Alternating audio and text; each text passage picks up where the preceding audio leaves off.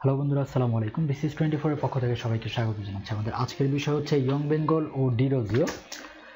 ডিরোজিও মাত্র 17 বছর বয়সে কলকাতা হিন্দু কলেজের শিক্ষক নিযুক্ত হন। তিনি মুক্ত বুদ্ধি যুক্তিবাদী শিক্ষক। ধর্ম বিষয়ে প্রচলিত মত অবিশ্বাস সৃষ্টির অভিযোগে 1831 সালের এপ্রিলে তাকে হিন্দু কলেজ থেকে বরখাস্ত করা হয়।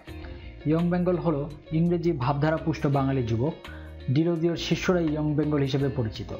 ইয়ং বেঙ্গলের সদস্যগণ গোমাংস ভক্ষণ ও মদ্যপানে আনন্দ বোধ করতেন। জ্ঞানান্বেষণ পত্রিকা ছিল ইয়ং বেঙ্গলের মুখপাত্র।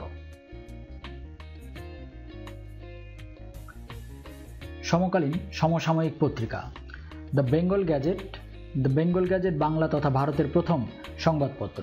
এটি ইংরেজি ভাষায় প্রথম প্রকাশিত হয় 1780 সালে। সম্পাদক ছিলেন জেমস অগাস্টাস হিকি। দিগদর্শন বঙ্গভূমিতে বাংলা ভাষায় প্রকাশিত প্রথম সাময়িক পত্রিকা। এটি 1818 সালের এপ্রিল মাসে প্রকাশ হয়। সম্পাদনা করেন জন ক্লার্ক মার্শম্যান বা জেসি মার্শম্যানের সম্পাদনা 1818 সালেই 23 মে সমাচার দর্পণও প্রকাশিত হয়েছিল। শ্রীরামপুর মিশন হতে প্রকাশিত এটি দ্বিতীয় পত্রিকা। বেঙ্গল গ্যাজেট বাঙালি কর্তৃক সম্পাদিত ও প্রকাশিত প্রথম বাংলা সংবাদপত্র। বেঙ্গল গ্যাজেট এটি হচ্ছে বাঙালি কর্তৃক সম্পাদিত এবং প্রথম প্রকাশিত বাংলা সংবাদপত্র। এর সম্পাদক ছিলেন গঙ্গা কিশোর ভট্টাচার্য। 1818 সালের মে মাসে প্রকাশিত হয় বেঙ্গল গ্যাজেট বা বাঙাল গ্যাজেট।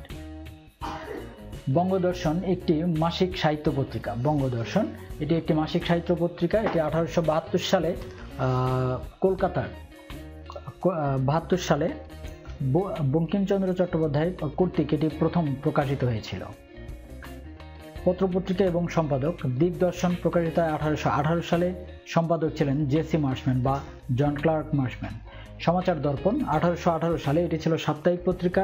এটিও সম্পাদনা করেছিলেন জেসি মার্শম্যান। বাংলা গ্যাজেট 1818 সালে সাপ্তাহিক পত্রিকা। এটি সম্পাদক ছিলেন গঙ্গা কিশোর ভট্টাচার্য। সংবাদ কৌমুদী 1821 সালে, এর সম্পাদক ছিলেন রাজা রামমোহন রায়। সমাচার চন্দ্রিকা 1822 সালে, সম্পাদক ভবানীচরণ বন্দ্যোপাধ্যায়। বঙ্গদূত 1829 সালে, সম্পাদক নীলমণি হালদার।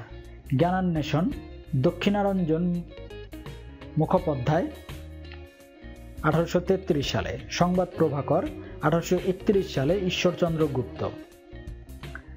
1784 সালে কলকাতা এশিয়াটিক সোসাইটি প্রতিষ্ঠা করেন sir William Jones. Serampore mission press থেকে মুদ্রিত প্রথম গদ্য গ্রন্থটির নাম কি? মথিরচিত মিশন সমাচার। এটা বাংলা হরফে মুদ্রিত প্রথম গদ্য গ্রন্থ। জোশুয়া মার্শম্যান কোন ভাষায় বাইবেল অনুবাদ করেন? চীনা ভাষায় জোশুয়া মার্শম্যান বাইবেল অনুবাদ করেছিলেন। ইয়ং বেঙ্গল গোষ্ঠীর কার অনুসরণ করতেন? ইয়ং বেঙ্গল গোষ্ঠী ডিরোজিওর অনুসারী ছিলেন। বাঙালির লেখা বঙ্গাক্ষরে মুদ্রিত প্রথম মৌলিক গ্রন্থ কোনটি? প্রথম মৌলিক গ্রন্থ হচ্ছে রাজা প্রতাপাদিত্য চরিত। বাঙালির লেখা বঙ্গাক্ষরে মুদ্রিত প্রথম মৌলিক গ্রন্থ হচ্ছে রাজা প্রতাপাদিত্য চরিত। ভারতে আসার আগে উইলিয়াম কেরির মূল পেশা কী ছিল? উইলিয়াম কেরির মূল পেশা ছিল জুতা তৈরি করা। উইলিয়াম কেরিকে বাংলা ভাষা শেখান রামরাম বসু।